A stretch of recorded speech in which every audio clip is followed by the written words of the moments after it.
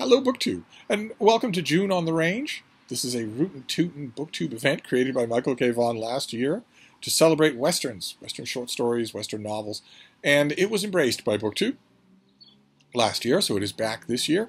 And I have been enthusiastically participating. I've been reading a Western every night. I've been adding Westerns to my nightly reading every night, and varying I started out the month with a lot of the cheap paperbacks that I've bought over the year, waiting for June on the Range. But I want to give ebooks some credit, and I was thinking about just spinning the wheel last night to read an ebook.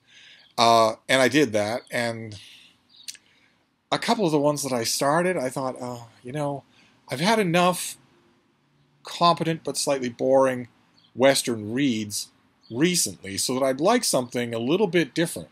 And you can't just snap your fingers and summon up quality, which is the difference that I really wanted.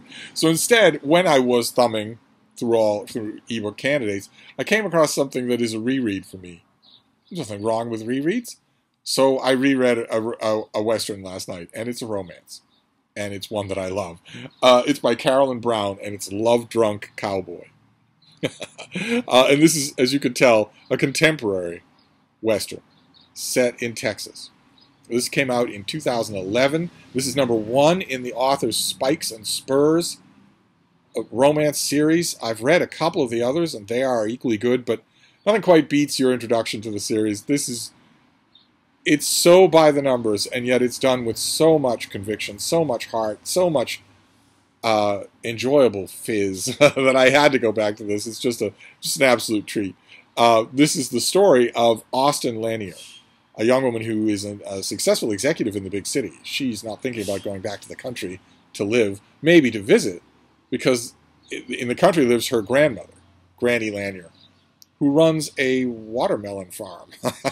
There's not only watermelons, but also something that the first time I read this book, I think I read this in like 2015, and the first time I read it, I was stunned to know that there was such a thing as watermelon wine.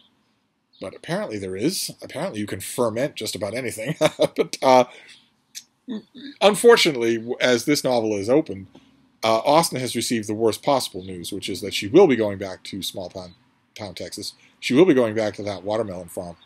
But it's to say goodbye to her grandmother and to dispose of her grandmother's ashes in exactly the way that her grandmother wants her to do. Left record and instructions and whatnot. It's a somber opening for a romance, and it gives you a hint of what this author can do. There's really no emotional register that she can't handle in this book. She can take you from somber and serious to blithe and infuriating. You often want to just smack Austin right across the face. You often want to shake some sense into her, because she doesn't know herself what will make her happy, which is a typical thing for romance heroines. And it's so typical that an author has to work extra hard to make you feel that frustration, right? Because you've encountered it in so many romance or even just straight up women's fiction heroines that you're used to it, but now you're bored with it. And this author manages to do it. She has to go to some extremes. There are times in this book when Austin very much does not act like an adult. Much less an adult who's had success in the business world. There are times in this book, a couple of them, where she acts like a small child. And that is one of the ways that this author gooses the tension of having her work against her own best interests in terms of romance, because romance is right next door, quite literally, literally right next door. There is a rancher, a rodeo star, an all-around boot-wearing, tough guy, gorgeous dreamboat stud called Rye O'Donnell, who lives next door. He lives across the road from Granny Lanier's watermelon farm. And one of the neat little conceits of this book that the author, she doesn't put a whole lot of weight on it, but one of the neat little conceits of the book that she does all throughout is that Granny Lanier from the afterlife is sort of nudging these two together. That maybe that's the one silver lining for her not being around to boss them around in person, is that she can maybe nudge them into each other's arms. And you know, this is a by-the-numbers romance novel. You know that Rye is going to have a soft spot, that he's going to have a heart of gold, that he's going to be nervous in his own way about whether or not this extremely sophisticated city girl can actually end up with a sod-busting rodeo star like him.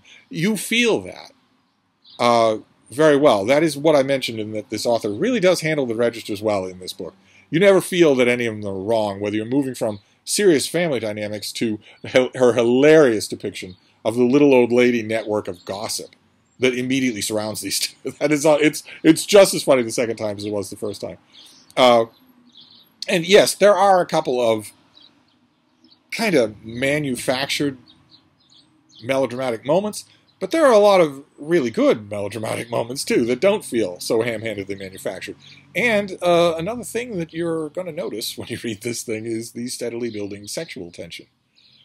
Because Austen is a tall glass of water, and Rye is an unbelievable stud, and they notice that about each other. They're not Cistercian monks. They notice that about each other, and the sexual tension builds.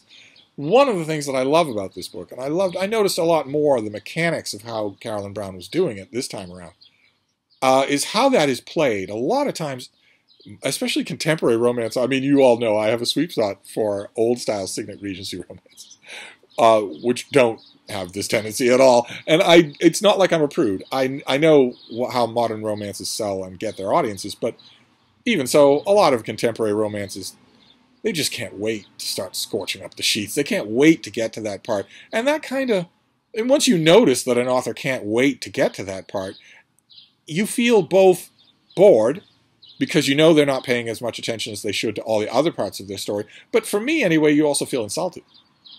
Like, this isn't why you went to your MFA program, so the only reason that you're hurrying to get to this part of the book must be because you think I want it, and that I'm impatiently tapping my toe to get to it, when no, not at all.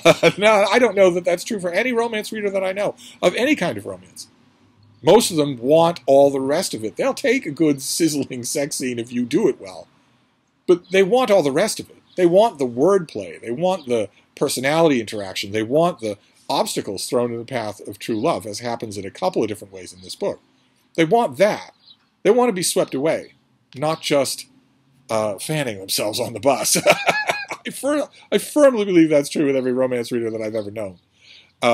And this author gives us that, which is really nice. By the time the fireworks go off, we feel ready for it. We feel invested. So I was happy to read Love Drunk Cowboy again for June on the Range. I was happy to do it. There is no enormous romance booktube event like June on the Range that I know of.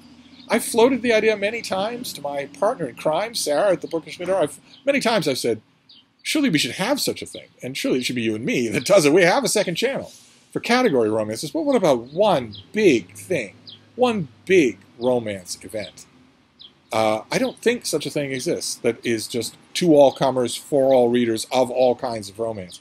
But this will certainly do for June on the Range. I don't think there's any metric by which you cannot call Rye O'Donnell a cowboy.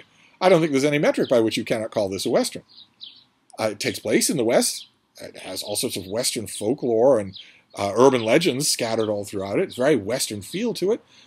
And it was what I needed. It was the change of pace that I needed, so I gave it to myself anyway. I will go back to 50-year-old guys writing under 10 pseudonyms, writing 300 books tonight. I will go back to that tonight, probably. But I gave myself a little out from that with Love Drunk Cowboy. A second time through. A rare reread. I almost never reread romances. And this was a rare reread for me that worked wonderfully. So just what I needed as a palate cleanser. So I certainly recommend Love Drunk Cowboy. If you read romances you haven't got to it, you're really going to like it. I don't know off the top of my head if Sarah likes it. I can't imagine that she wouldn't. If she hasn't read it, but she probably has read it. So anyway, that is my June on the Range entry for today. A little bit out of the ordinary.